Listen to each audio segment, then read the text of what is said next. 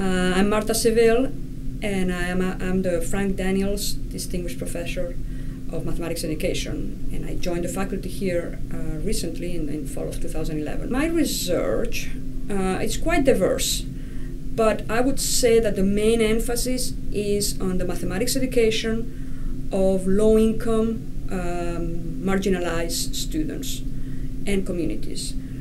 My background is in mathematics first, and then in mathematics education later, as you know, for my PhD. And I'm very interested in working with communities, trying to understand what we call the funds of knowledge. So the premise here is that in any community there is knowledge and resources and experiences that we can bring to bearing into the school community, into the teaching, the regular teaching. So what I like to do is work with teachers, work with families, and work with students. I really think that we need to involve all these groups in order to improve the mathematics education.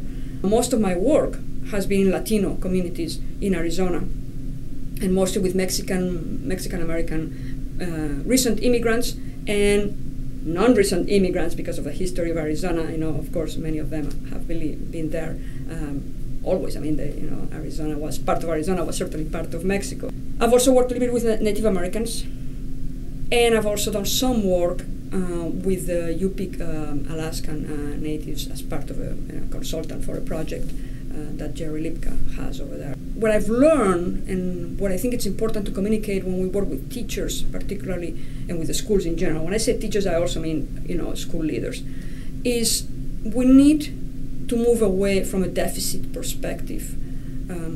Quite often we tend to see students who are different from us, students who are low income, students who haven't succeeded very so well by whatever measures we want to use. We tend to focus on what they lack. We tend to see them as the problem, as opposed to trying to see what are their resources, what is their knowledge, and learning from them, which is this whole funds of knowledge perspective that that I'm hoping, of course, to bring to the faculty, to the research here. I've had several projects that I would like to briefly summarize because they all explain a little bit my trajectory. By training, I would say that first I started more in the cognitive sciences, and my PhD research was actually on understanding and beliefs of pre-service elementary teachers, and it was fairly cognitive. But I also became fascinated by this idea that people tend to do well in tasks, and in my case in tasks that involve mathematics, when they see the task as relevant to them. And so you might see I became very intrigued by the studies, what is called the street mathematics, and the dichotomy in a sense, so the gap between in-school mathematics and out-of-school mathematics. So for example, we would see children who could do very well in street mathematics, and then similar tasks in pencil and paper, they couldn't do them. Okay? So this led me to work in the ethnomathematics arena, and from there getting more into anthropology and into cultural aspects of mathematics. And so that's how I've transitioned. And now my belief is that we need to blend those perspectives, the cognitive science and the sociocultural perspective. And the sociocultural is what I do, which is basically a perspective that takes into account the cultural, the linguistic, and the political backgrounds of the students and the communities that we work with. So based on that, the projects that I've had, one of them was a large parental involvement project in schools in the south part of Tucson, so mostly Latino, as I say, Mexican-American population. And the exciting part of that project, there were many aspects, but the exciting part was that we worked with teams of teachers, parents, and administrators, and they provided math workshops to the community at large. So all of a sudden you redefine the role of the parent. The parent was not just the recipient of what we may teach them, which I don't like that approach, but on the contrary, they became the facilitators of workshops to other parents.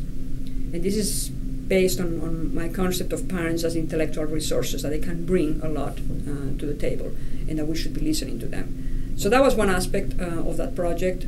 We developed some materials, We had mini courses that since then I've been using or adapted for other projects, in which the parents would come for 8 weeks and learn, more or less, for 8 sessions, and learn about fractions, learn about geometry, algebra, So, but we also learn from the parents, which is the important thing I want to emphasize.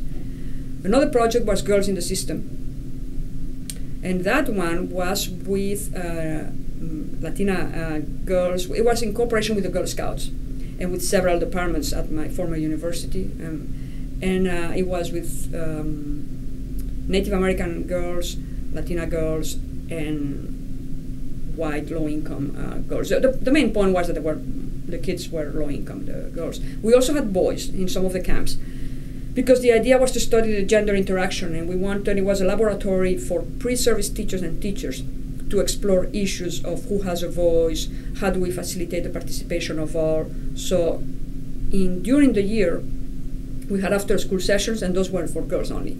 We had like 8 weeks on a topic, and there was an engineering, we had engineers involved, and we had scientists, and myself as, from the math point of view.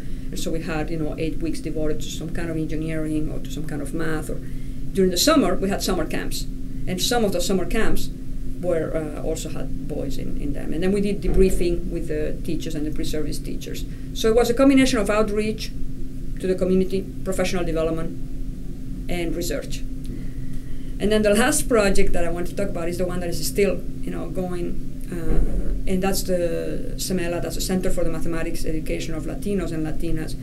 And this is by far the largest project I've ever had, and it involved 4 universities. And the main goal was to, all these projects are NSF funded, and the main goal from the point of view of centers like CEMELA was the production, the production is now, of PhDs and postdocs grounded in a particular area of expertise. For us, it was the mathematics education of Latinos, and it was a very interdisciplinary approach in which we brought experts from the language aspect, because of working with English language learners, and the social, the political, mathematics education. So again, the perspective was largely sociocultural, very interdisciplinary, and in there we worked, as I said, it was the culmination for me, with teachers, with families, and with the students.